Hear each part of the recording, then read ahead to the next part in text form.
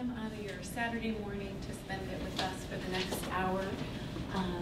We are really pleased to have you here. I just want to introduce myself. I'm Christy Houses. I'm a faculty member at Bastyr.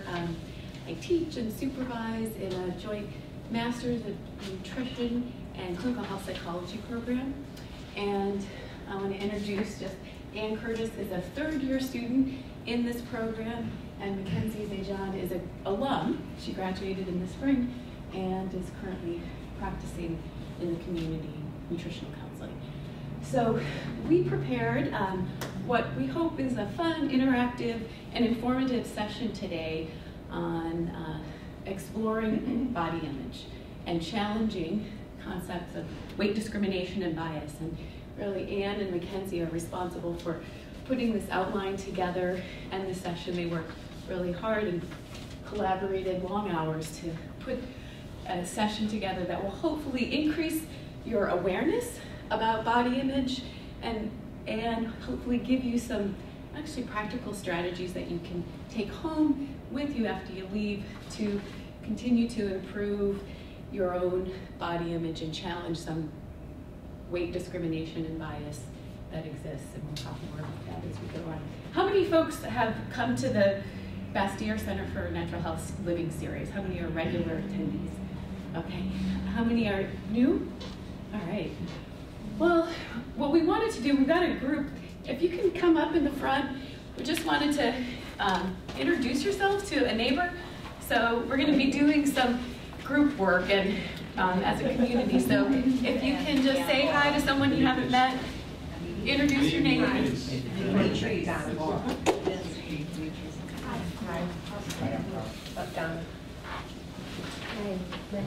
on in. Come on up. What was your name? John. John, yes. Hi, So hopefully you'll make a new friend by the end of our time today. We're going to be doing some more sharing. And we're going to be doing some individual exercises, a small group, and kind of some discussion as a group. When we talk about body image, we're going to, and body size and shape, there's a lot of words that we collectively use to describe that, the continuum from thin, fat, overweight, obese, people of size. And we encourage you to, as you hear these words that we're going to be talking about today that describe shape and image, to just pay attention to your own reactions to the words. That sometimes your reactions to how we describe body image can be cues to your own beliefs and assumptions about what body image might mean to you. And that's one of the things we really want to help you do today, is increase your self-awareness around this topic. Just a few things about being together as a group. Since we're going to be doing some discussion, we ask you agree to some community agreements when we talk, an atmosphere of dialogue versus debate, sharing and exchanging ideas versus trying to kind of get your point across. Talking from your own experience can be talking about your own thoughts, feelings, behaviors. I think, I feel, I did. And allowing other people to share their experiences and their own truth and reality. Step up means if you tend to, in a group, contribute a lot. Step up your listening. And if in a group you tend to kind of stand back and listen more, we encourage you to step up your participation. And of course, there might be differences of opinion, and that is actually one of the great things about getting a group of diverse people in a room talking about a topic, but we do encourage you to avoid blaming, and attacking, and shaming. So these are just some things that can help create an atmosphere of inclusivity. And finally, one of the things that you'll see that our images and some of our examples are geared towards women, but we actually know that both men and women are equally impacted by struggles with body image. So we encourage the men in the room to also take what you can from our examples, even if they are presented from a woman's perspective. All right. Okay. Thank you. So we're going to start out with a little warm-up. So we're going to sort of like limber up our awareness of of our own implicit perceptions, the kinds of attitudes that we have that we might not even be aware of. So the first thing I'm going to ask you to do is look in those folders and grab the beige card that has numbers 1 through 6, and then the letters A and D. Okay.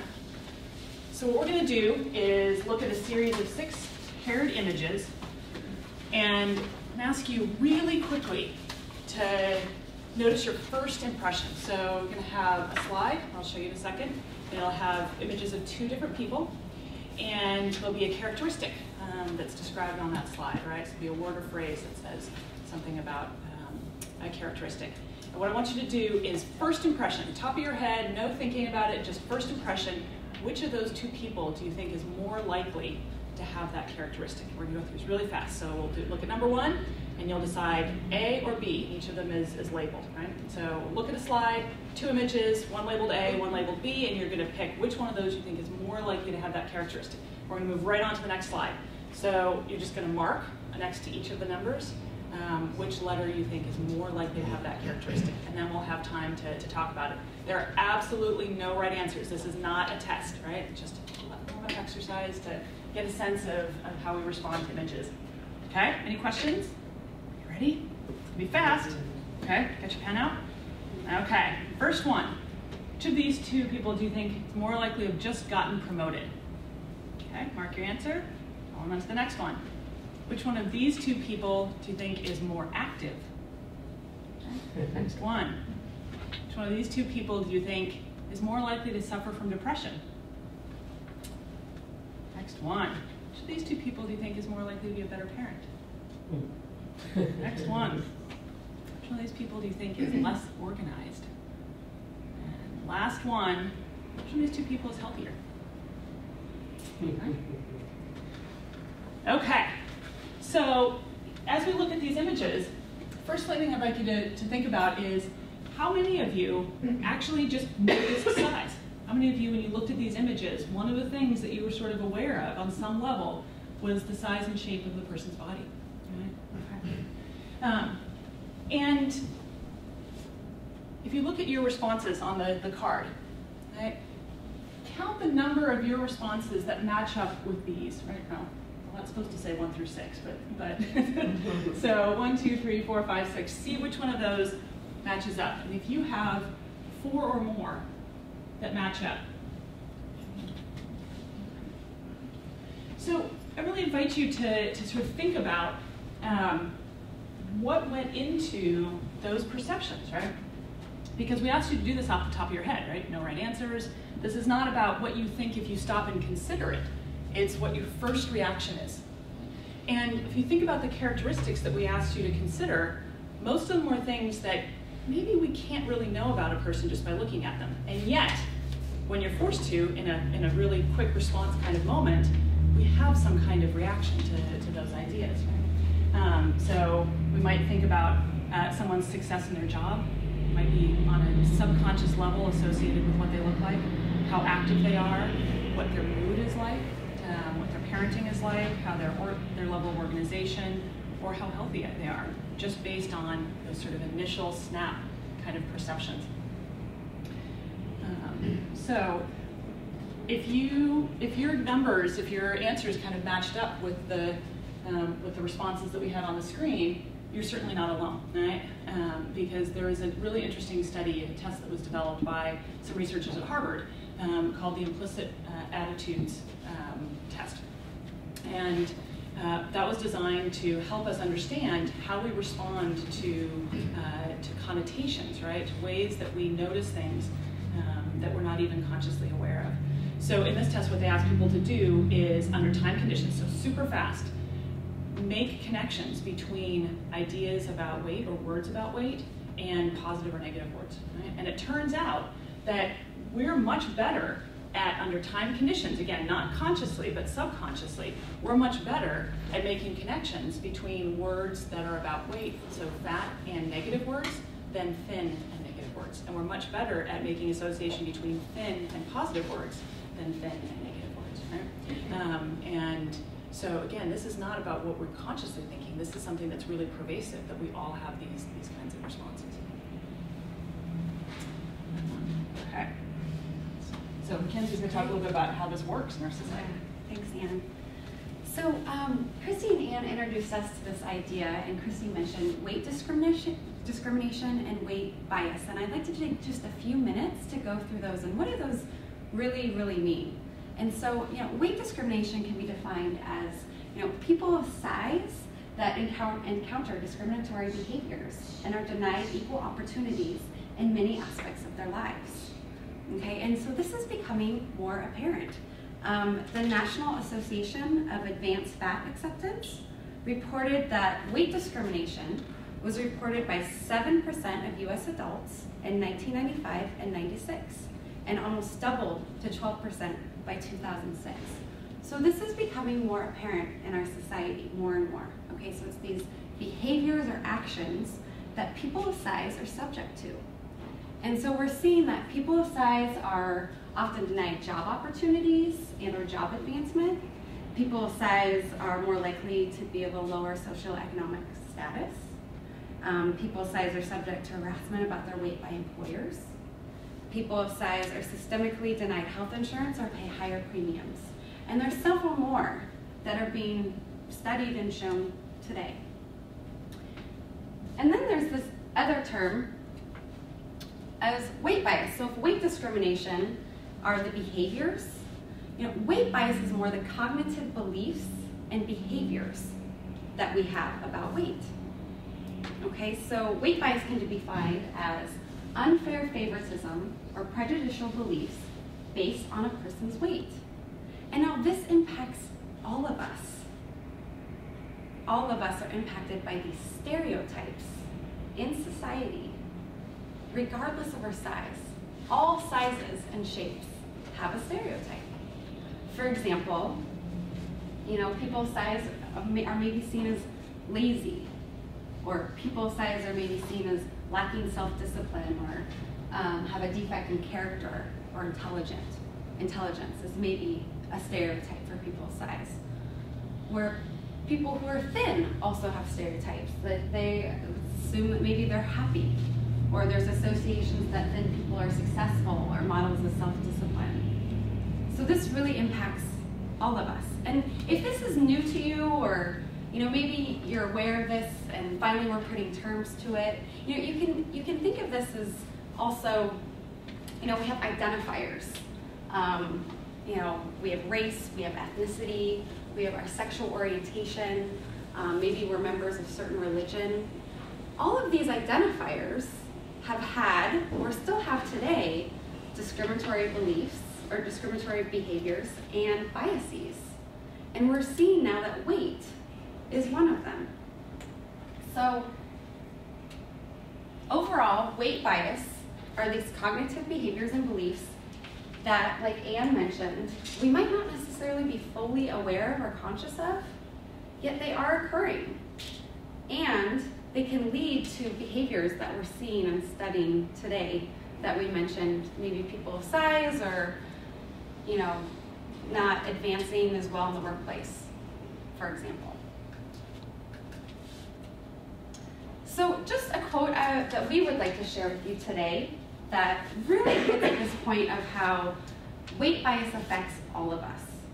Okay, so the quote is from Health at Every Size. Health at Every Size is a movement that, unfortunately, due to our limited time today, we won't be able to get into, but it is on your reference form inside your packet. I encourage you to look into it if you're interested. It's exactly what it says, Health at Every Size. And the quote that we wanted to share is that, as long as it's more difficult to live in a fat body, so our society today makes it difficult to live in a fat body based on these biases and discrimination. So as long as it's more difficult to live in a fat body, everyone fears becoming fat. The internalization of the belief that thinness is better drives the body anxiety that most people, fat or thin, experience. It fuels our preoccupation with obtaining or maintaining that ideal weight, and elicits feelings of shame if we don't. It also supports the development of an eating disorder. So today's program is titled Breaking Body Myths. And we picked this title for a reason. So a myth can be defined as a false narrative that explains how humankind came to be in its present form. Today, all of us are subject to a story, a narrative that is being displayed 24 hours a day in billboards, magazines, TV, etc., about what our body should look like, about what a successful body looks like, about what a worthy body looks like, a beautiful body looks like. So we're all subject to this message, 24 hours a day, this story. So I'd like to turn now to really exploring this idea of what is the story or the narrative, the myth that we are hearing 24 hours a day about what a beautiful body looks like in our society. Okay, so please open up your packets. In your packets you will find a blank 5x7 card. And go ahead with a partner next to you, behind you, in front of you. Please brainstorm the end of this sentence. The ideal body in the US is. And go ahead and just make a list of things that come to mind. And go ahead and do it together in pairs. And we'll spend a couple minutes just doing that.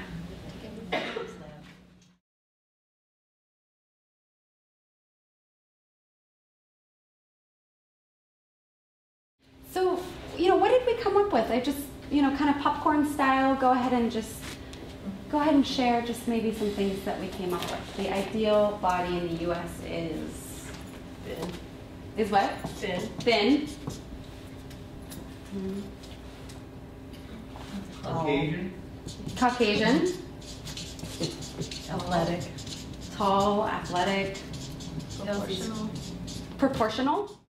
Well, we've got quite a list here that really gets at this myth.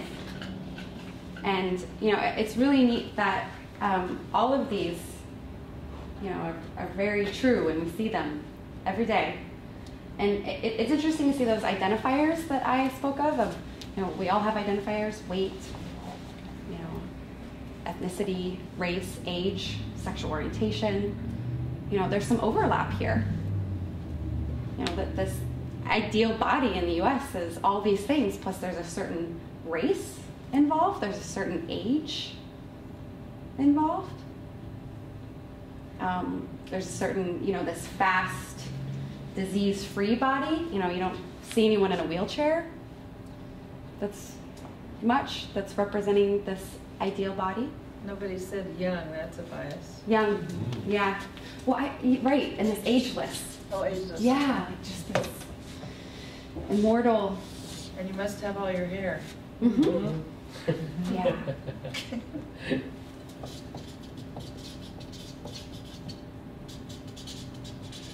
Great. All your teeth. Mm-hmm. All your teeth. Mm-hmm. Good. Well, thanks for compiling that list. That's great. So where do we get these, right? This idea that the ideal body is thin, ideal body is curvy, but only in the right places, right? It's sort of this image of this, because I think most of us didn't wake up yesterday or last week and say, this is what I'm going to think is the ideal body image, right? It comes from somewhere. And part of where it comes from is our culture. But it's hard to see that when you're in the culture, right? So it's hard to see the forest when you're in amongst the trees. So sometimes it's actually easier to see how these ideas are created and sometimes how artificial they are when we look at a different time or place. Right? So one of the things that I find fascinating in thinking about this is thinking about foot binding. Because here we have a place where small is beautiful. But it's a very different idea of what's supposed to be small than maybe what we have right now, right? So this idea that small, tiny little feet are beautiful in some way, right? So this is the idea of the golden lotus, right? That the ideal, most perfect female foot is 3 inches big. Right? So 3 inches, 3 inches. That's the golden lotus, right? Oh, That this dear. is something that for the vast majority of humans is not possible, right? It can only be artificially constructed. In order to create these tiny, small 3-inch feet, the process again was crippling for women, right? That this involved bending the toes over in many cases, breaking them, binding them over years, and so women in effect were not able to walk. And think about it again, so how in the world this idea that small feet are somehow better? And not only are they better visually, and this happened for centuries, but they also get tangled up in all these ideas about who the person is, right? So if you have tiny, small, beautiful feet, then you're also virtuous, and you're also elegant, and you're also marriageable. And through much of the time period that we're talking about, there was a group of people, the Hakka, whose women did not bind their feet. And they were scorned and called big-feeted women, right? So the idea was that if you have the artificially constructed, tiny little feet, then that's beautiful and normal, right? And if you have the feet that people are born with and develop for the vast majority of people, then those are enormous, right? So big feet are the feet that people would just have if they weren't altered, right? So this idea of artificiality, and I think this is why it's such a fascinating example to me, because we can look and say, that seems so strange. Like, why in the world would we think that small feet are beautiful, or that make you virtuous, or make you more marriageable? And yet, are there ways that we do some of the same thing? We have some of the same ideas? So how do we create these artificial ideas right here and now, right? What kinds of things What happen? the year span that? Several centuries, up Really? until the 1900s, yeah. Started about the 1600s and 1900s, different places to different extents. And no one's really sure why it started. There are different myths about why it started. Can you tell us one of them? Mm-hmm. One of the myths? One of the myths was that Golden Lotus was the name of a concubine of an emperor, and that she danced, having bound her feet sort of like toe shoes in ballet, and that she had bound her feet, and that there were sort of poets who had written about the beauty of her feet. Probably that one incident didn't lead to 300 years of people choosing to do this, right? And this whole cultural idea that small is beautiful in this way, right? Probably much more caught up in different ideas about controlling bodies and what controlling bodies allows you to do in a culture. Did high heel shoes go along with this? Really interesting, right? Yeah. So what does that mean? How do we having even in our culture right now, having feet that sort of look the way feet look is not considered as attractive as feet that fit into a different kind of shape. Right? So it's a really good connection that you're making to what happens now. So let's look at some other ways that that we have to maybe change the way we are in order to fit some of these ideals that you guys generated.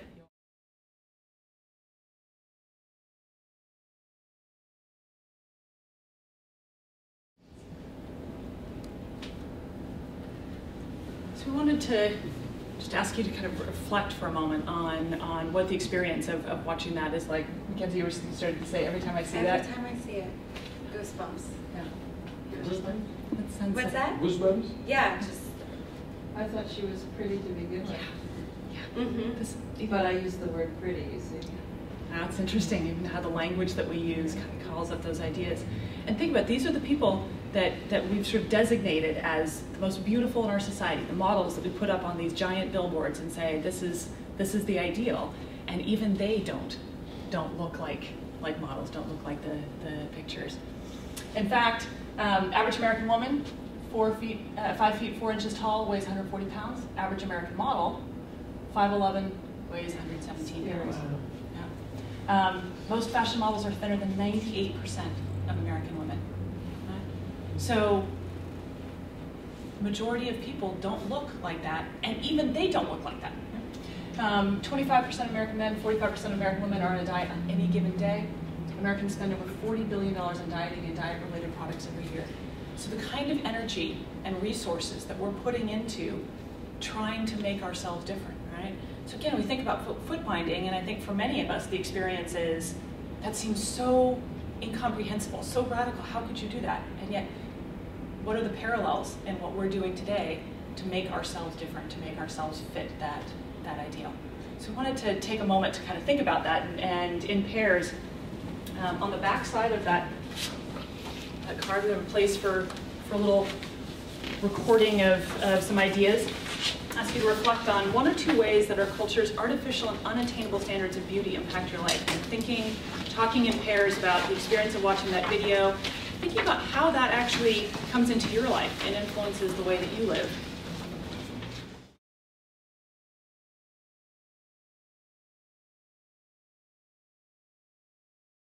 So now I'd like to ask you to spend another moment just in yourself, thinking about 3 things in your life right now that your own sense of your body image, how closely you do or don't conform to those artificial and unattainable standards.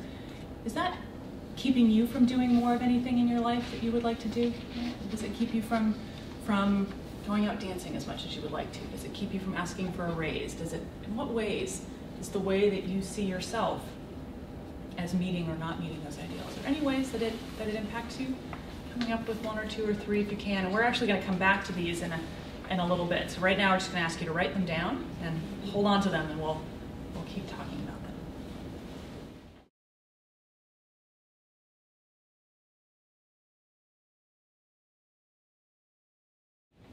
We've really dove into this thin body and how it impacts us, how it impacts community, the people that we associate with. And so, if we didn't listen to this myth that's being thrown in our faces 24 hours a day, what do we listen to? What's our guide? And so I invite us to go ahead and just, put your packets aside and go ahead and just find a comfortable seat in your chair. And we're going to turn just for a few minutes to our own inner guide. And so I invite you to just, either close your eyes if you're comfortable, or just have a gentle, glance down to the floor. We're just going to spend a couple minutes just getting quiet with ourselves. So just finding a cozy place and just noticing any maybe sensations in your body. For example, maybe the pressure of the back of the chair. Take a few breaths and imagine yourself coming home to your body. What do you notice now that you are home?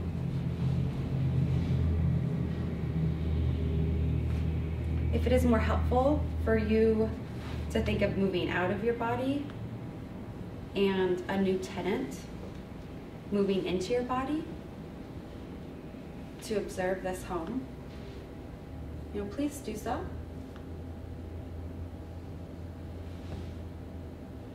Reflect for just a moment. What care does this body need? Does it need more rest? What is it telling you it needs for better nourishment?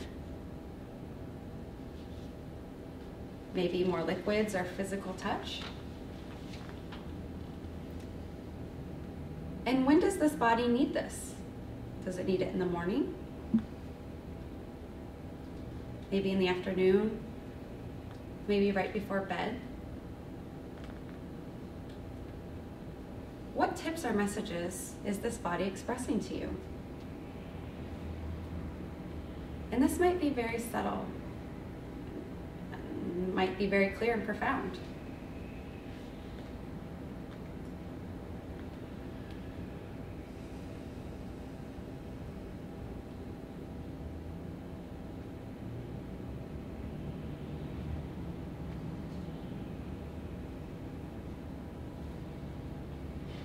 And when you're ready, just slowly bring yourself back, opening your eyes, and staying inside this experience. Go ahead and open your folders to the Breaking Body Miss body positive exercise. This one right here.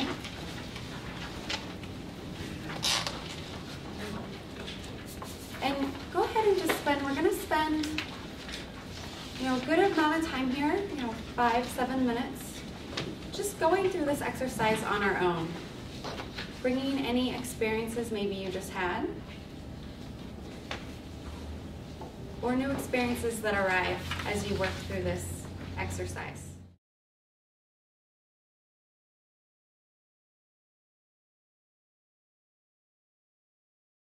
What are some things we can do differently to develop a healthier relationship to ourselves and our own bodies? These are 10 examples that come from the National Eating Disorders Association. I'll just read these. Is that in our packet? Yes, Good. actually it is. It's in your packet. So you can appreciate all that your body can do. You got a little bit maybe of a taste of that from that body, the exercise that Mackenzie just led you through. You can keep a top 10 list of the things you like about yourself. Things that aren't related to how much you weigh or what you look like. Remind yourself that true beauty is not simply skin deep. Look at yourself as a whole person. Surround yourself with positive people. Shut down those voices in your head that tell you your body is not right or that you're a bad person. Wear clothes that are comfortable and that make you feel good about the body you have. Become a critical viewer of social and media messages. Do something nice for yourself, something that lets your body know you appreciate it. Massage, for example, bath. Use time and energy that you might have spent worrying about food, calories, and your weight to do something to help others. Another thing you could do for yourself is to stop comparing. Stop the comparison game. Stop comparing yourself to other people. And talk now about the third realm, which is societal. So what can we do to be more active in combating these myths, these biases at the greater and a society at large? And maybe an example could be to, I'm going to show you in your packets, there's a resources list. Looks like this. I mean, one thing you could do is to actually join an organization that focuses on the promotion of a health at every size model. Join an organization that supports the attitudes, beliefs that you want to cultivate more of. Donate to an organization. And here's some organizations that are actively combating weight discrimination and bias, promoting health at every size concepts. Health at every size, size acceptance, the National Association to Advance Fat Acceptance, for example. If you go to these websites, there's actually ways that you can get more involved in these organizations that can help you kind of do something that can help impact this movement at a larger level. What other things that maybe you've done or you could imagine doing kind of at this I don't mean level? to monopolize, Yeah. but I get emails from a particular restaurant. And this one time they announced that they were going to have one of those all-you-can-eat contests and who ate the most. And I was appalled. I wrote to the owner of the company and I said, considering the health issues in America today, this is unconscionable that you would sponsor such a thing. and he wrote back to me and he said, you're right, and we didn't really mean to do any harm. So something about they've scaled down the requirements for how much to eat. But when you see or hear something like that, speak up. Yeah. I mean, I just wrote to him and I said, this is unbelievable that you would support such a thing. Mm-hmm. Mm-hmm. You know how many pies you can eat, how many hot dogs you can eat, and so forth. This happened to be sushi, but I was horrified. Speak up. Yeah, use your voice. Yeah, Sure. That's great. Yeah. I ordered a hamburger one time at Quarterback Lounge in Bellingham, and they told me, I'm sorry, the grill is occupied right now, because they had an eating contest for a pound-sized burger, and so many people had ordered them that the grill was gridlocked. And if you finish the entire plate, you get a free T-shirt and your burger paid for. If you live. Oh my goodness. I think another thing is too, just to, you know, get out there and do things like bicycling and swimming, no matter what your size. And when you see people do that, maybe you'd be with somebody that might make some kind of snide remark about their size. Don't be a part of that. Yeah, sure. Kind of thing. Yeah, speak up, say something. Yeah, exactly. Yeah. Don't buy products that continue the myth, Mhm. or support the myth. Yeah. Choose to use your dollars, yes, as a way of saying, Money has a lot of power in this society today, and you can feel empowered to spend your money in ways that support the beliefs that you hold. That is a real way that you can feel empowered. Yeah. Great.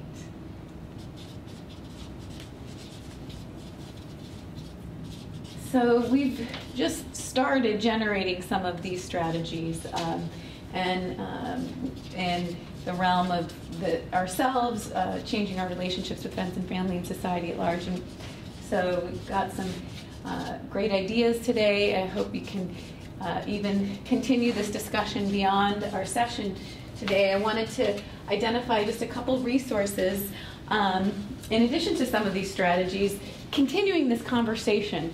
I mean, obviously you can do that with friends and family in your life, but if you'd like assistance from professionals, I encourage you to consult the resources at the Bastyr Center for Natural Health. Our nutrition and counseling services are available. We're also going to be starting a weight management program called Way to Go in the beginning of April. This is a 9-week weight management program that incorporates principles of health at every size, helps you make lifestyle changes that support the way that you want to live, with weight loss as a byproduct, but more about how giving you support to change lifestyle that in a way that's going to support your goals. There's flyers in your handout for that. Other community resources, there's a Health at Every Size group that's actually starting today in Wallingford, but they'll be meeting on Saturdays at 11. There's a flyer for that in your folder.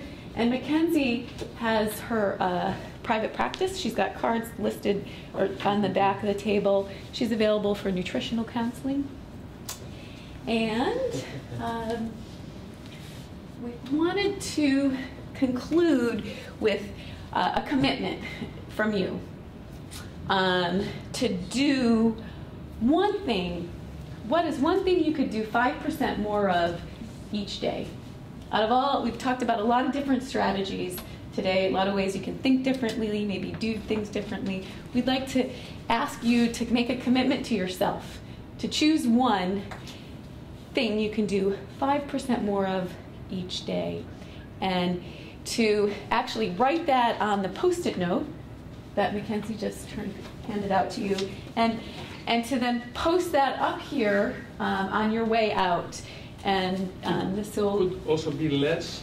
It could it could be more of or less of that could support the goals that you have Less time in the computer. for yourself that support a relationship with your own body that is based on health, wholeness. You might, if you're as you're thinking about this, you might look back at those 3 things that your body image right now is keeping you from. Maybe think about ways that you could start there. You don't have to, but that's a place to consider. So while you're doing that, we're gonna give you some background music and visual. This is a video that was put together. That's very loud. We are 1,000 voices strong. We are each girl who sings. That's consistent with this idea of kind of going out into the world, and it was a project to put positive images to share with each other about being beautiful exactly the way you are right now. You don't need to change to be an ideal. Just